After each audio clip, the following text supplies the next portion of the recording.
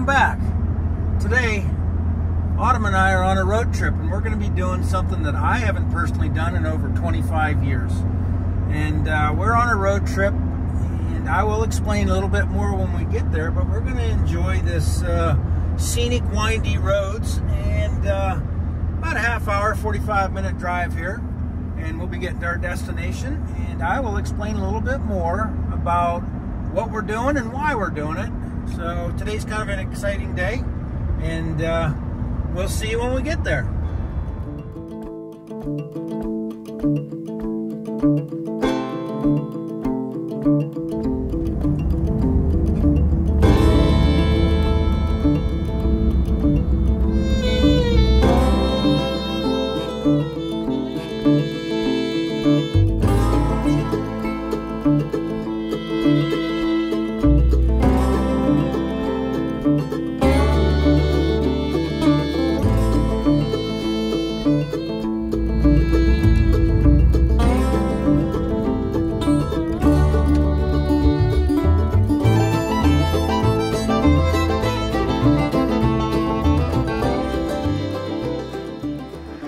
Alright, so what would a guy that owns a Ford be doing at a GM dealership? Well, I'm here today with Troy Donovan, and I've got my 2018 red Ford RAPTOR with 17,000 miles on it.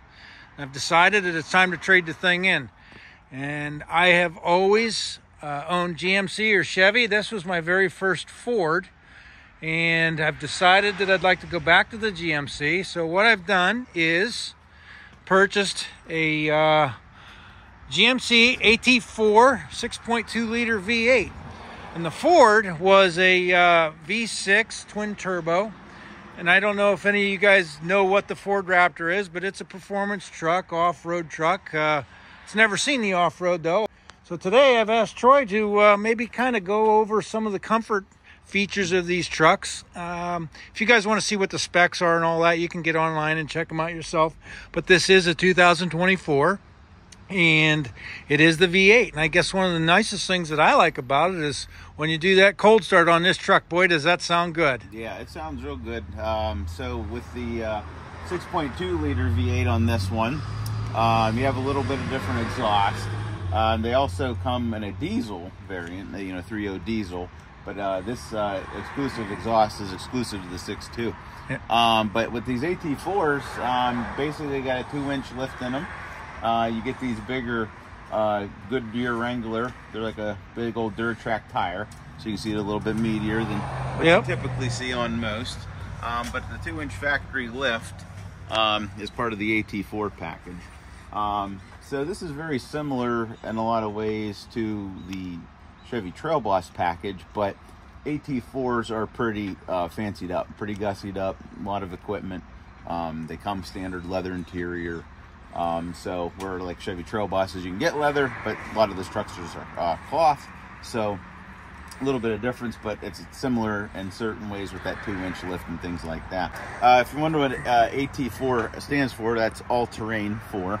That's what the AT is all about. This is the 1500, not the 2500. Yes, yeah. A lot of times people think it's with the truck, the way it's lifted in the air, a lot of people when they sit on the lot, they think they're a 3/4 ton truck, but these are a 1/2 ton truck. But oftentimes if you put them side by side to a 3/4 ton, the height is not all that different, but a 2-inch lift really kicks you up in the air. The other nice thing is if you kind of hit this bottom button, kind of hold it with your hand, and as it's sitting there, then hit the top button, it'll flip down this nice little step here for you.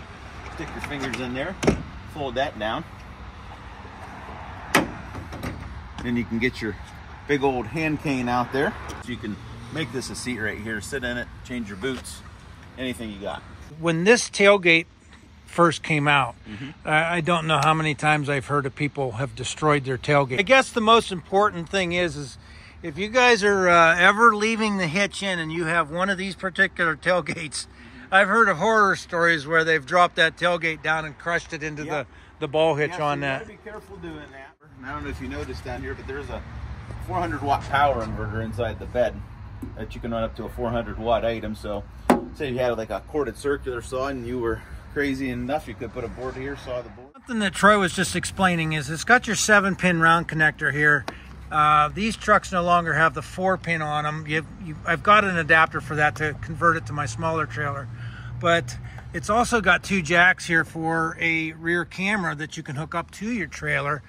And you were explaining to me that you can either put it on the back of the trailer or in the trailer, I guess. So if you have like a cargo trailer inside, have a motorcycle, you got that thing strapped down on a cargo trailer, you're worried about that shifting inside your trailer, get that camera, you can buy through any GM parts department. It'll integrate with the radios inside the truck, you know, so that way you don't have to worry about your cargo inside if it's shifting around. A couple things I like to hit on in the back here. Not that most drivers spend a ton of time in the back, but some nice things. You have these nice seat back pockets, and they're built into both sides. You can put, like, you know, some jumper cables, rope, anything you want to store away nicely, you can put right there in the middle. Now the AT4 has these carpeted insert ones. This is a removable piece of carpet. They'll snap out. So for winter time, if you don't want to keep this piece of carpet and these inserts, which I particularly probably wouldn't if it were my truck, because we get sloppy, crappy roads here in winter. And then this does have rear heated seats for your outboard passengers in the back. So they're heated and ventilated in the front for the driver and the front passenger, but here in the rear they are heated for your people in the back. These are quite big. I've seen very tall people sit in the back of these. So you can kind of see that they scoop the head out, so you can be almost in excess of 6'5", not have your knees hit, have your head sit in the back of this truck.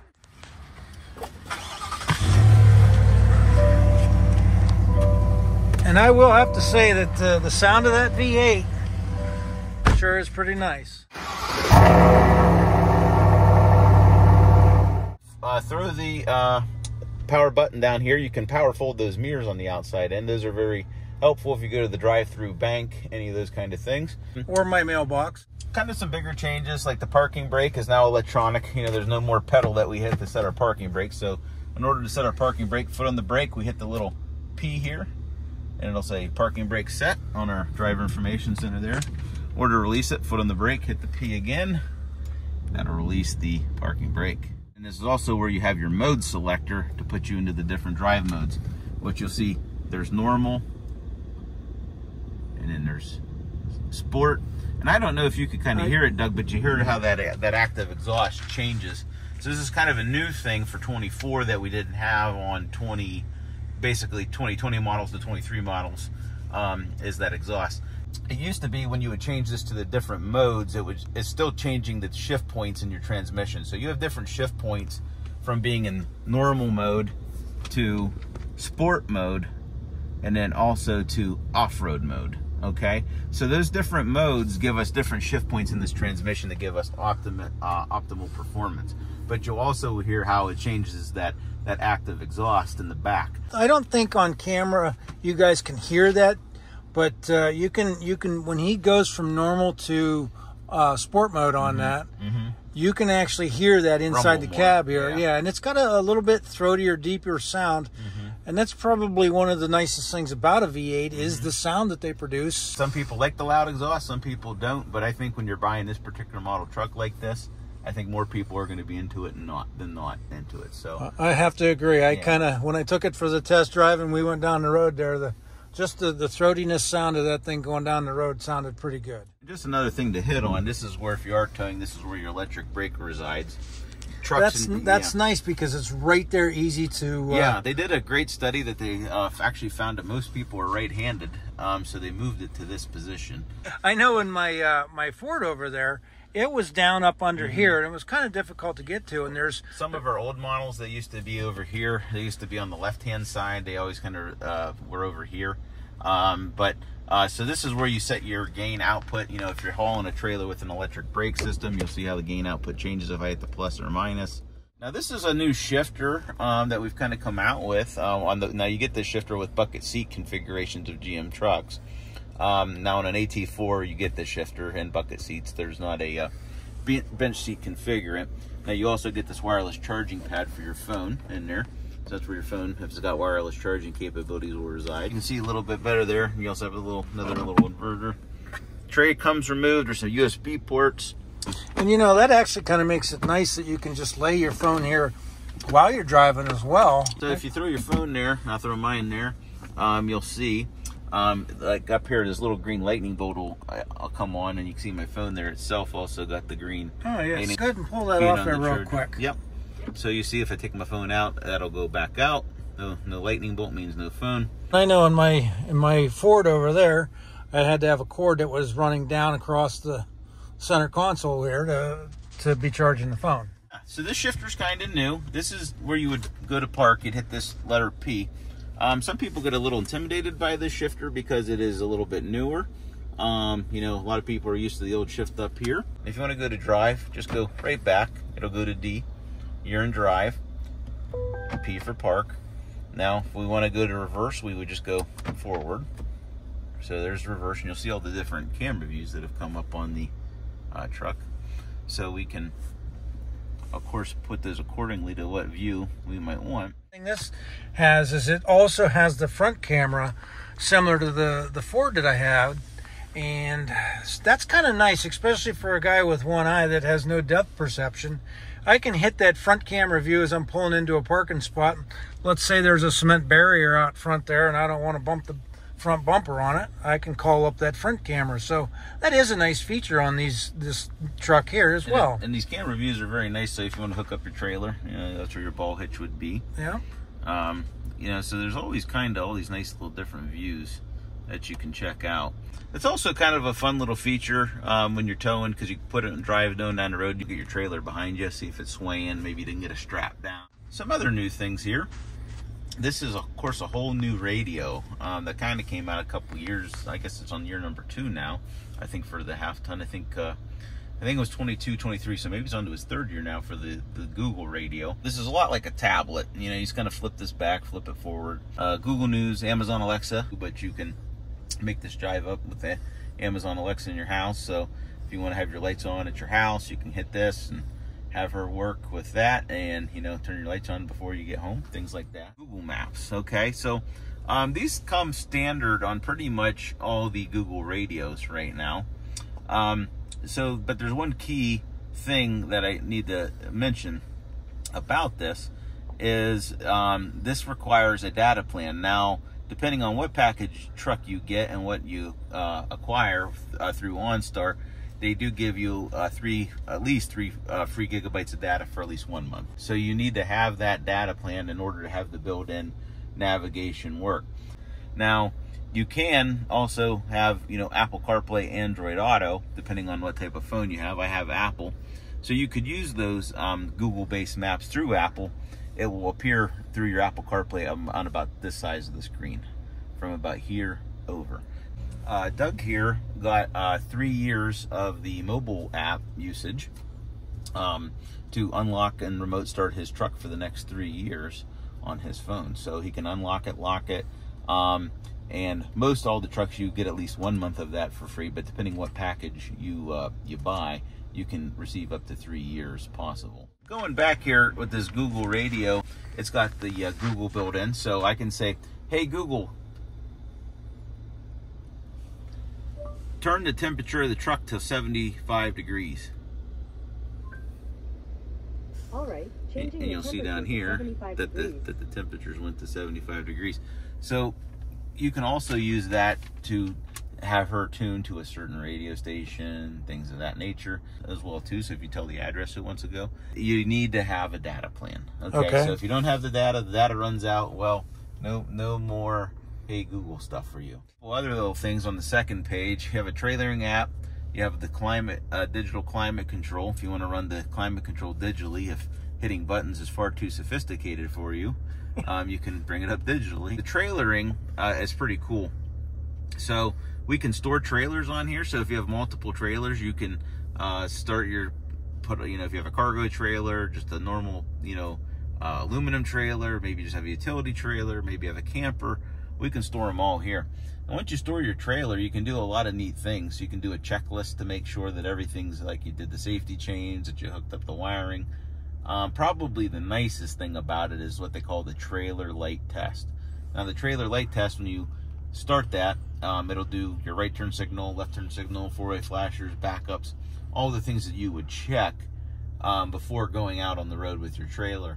Now the nice thing about that is you do not have to have you know, the missus or whoever come out and help you do the okay, or you don't have to make the 1,500 trips back and forth from the front of the truck to do So what you're saying, I guess I wasn't aware of that. What you're saying is when you do that trailer light test, you hit the button and somehow it recognizes that those particular lights worked. Correct. And it does somewhat of a scan, if you will. Yeah, if something fails or doesn't go, it'll let you know that it couldn't, like, basically make that connection. Or you can go back and watch. You can start to, you know, start it and then make one trip back and watch it. And it'll actually sequence it while you're standing back. Right. I'm kind of like a paranoid person, so if I start one, I like to go back and, like, still watch it, even though, like, usually the radio will say if something didn't jive. Settings is if you want to change certain things on the truck. So this one that says vehicle here. There's rear seat reminder, which if you don't shut off rear seat reminder every time you leave the truck, it's going to go ding ding, like check back seat. Which you have the ability to shut that off. A lot of people typically shut this one off too, which is known as buckle to drive.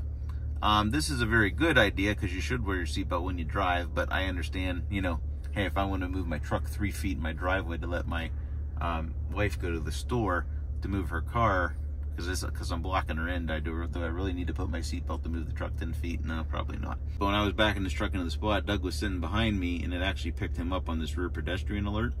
And if you're in reverse and rear pedestrian alert when you're backing up, you'll see a picture of a person, and it's kind of warning you that somebody is within your sensor's range, like a little child or an adult or whoever. If you should happen to miss it in the camera, you mean? Yeah, so Okay. you'll actually, if you were standing behind, it would come on and do this beep beep beep, and you'll see like a triangle with an exclamation point with a person in it, letting you know that it's detecting a person behind you, not just a object. Now if you kind of see here, there's a glove box there that you can hit that button, and then another one there as well.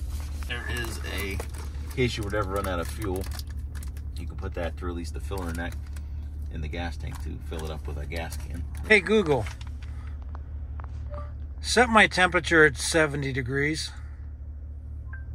Sure, changing the temperature for the driver to 70 degrees. I did that because it's getting warm in here. It's getting a little hot. We're back on the shifter. If you're ever into low gear, you'll see that there's this plus and minus. These are your paddle shifters that allow you to shift up and down through the gears. Okay, so you have to be selected in low gear, correct, to utilize the paddle shifters. Now this little button here, I always tell people this isn't a button that you want lit up yellow, because the problem is if that button's lit up yellow and I go to open this driver door, you see no interior lights came on. That's no good. So shut yellow light off, open the door, and then you have LED lights that'll activate and come on. If I shut my door, they're gonna go back out. Now for some of you guys that might want to be incognito, maybe you hunt or do something like that, you might want to shut that button off because maybe you don't want to scare the wildlife in the field or something and you want to be in the dark. Then you might want to deactivate that button. You can deactivate your auto lights and run in pitch black, you know, for those people that also do that hunting thing. I like to tell the hunters of the world these certain things because sometimes you don't want to scare. You're trying to drive back a long lane. You don't want to make and be all that visible. All right, so at the start of this video, I said I was going to do something that I haven't done for 25 plus years. And what I was talking about there is every pickup truck I've purchased over the last 26, 27 years has always been red. I've never steered away from it. I've always picked the red one. It just was kind of a signature move I did. And what I do here, I purchased the Titanium Rush Metallic, but it's a popular color choice. A lot of people like this color. Some of these AT4s are color exclusive. You can get a red on this, but not particularly red like his F-150 here. No bright fire engine red on an AT4. And that's kind of why I elected not to do that, because I couldn't get the bright red. That's why I went with this color. I wanted to thank Troy here. Appreciate it, Doug. Thank you for the business. Thank Troy at Donovan and Bauer Auto Group here, and for going over everything in the truck. Absolutely, it's a pleasure. I appreciate it. Thank you, and we'll see you again sometime soon. All right, thanks, Doug.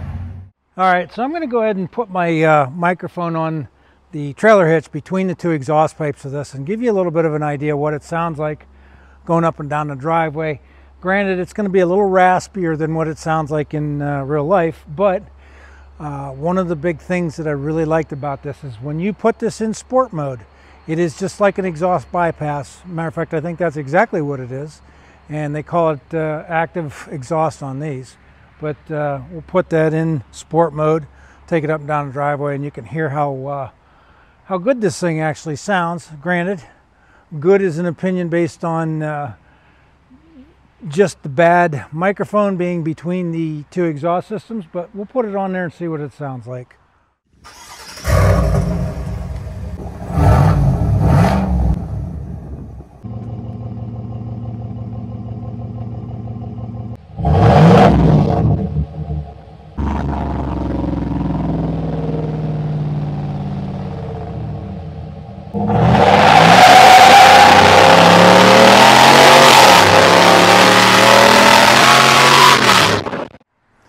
All right, so we're back home now, and you might be asking yourself, why in the world would you get rid of a truck with 17,000 miles on it? Well, it is 5 years old. The Ford RAPTOR was 5 years old, had 17,000 miles on it, which is absolutely nothing. I don't drive my pickup truck as a daily driver. I think you guys have all seen me drive around that little Honda Element that I absolutely love that car. Doesn't matter if it's raining, if it's snowing, if it's muddy, if it's dirty. That is the vehicle I always go to first. Pull it out, then I don't have to worry about getting my expensive vehicle dirty or muddy or re-cleaning it. To some that may not be an option or sound kind of stupid, but for me, we bought that car years ago, and that was exactly what the intention was to have a second vehicle that we could drive around and keep our better vehicles clean and all that.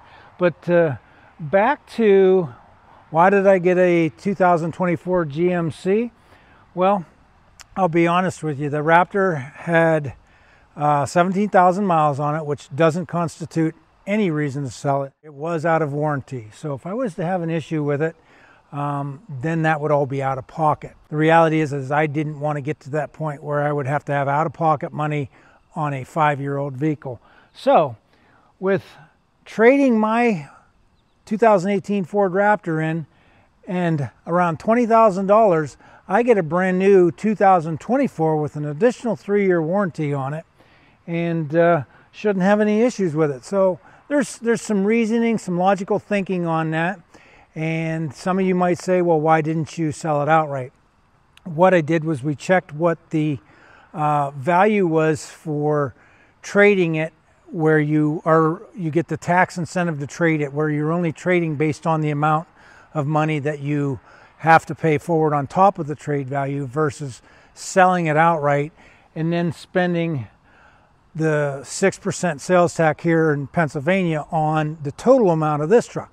So it was what they gave me for a trade-in and what this is. It was basically a complete wash. So trading it in is much easier. I sign the title off, hand it to them, they take care of all the work, nothing else needs done. If I was to sell it outright, I would have to make sure that I got the money from the person who was buying it, that would have to go down to the notary with them, sign over the title, make sure that the check cleared.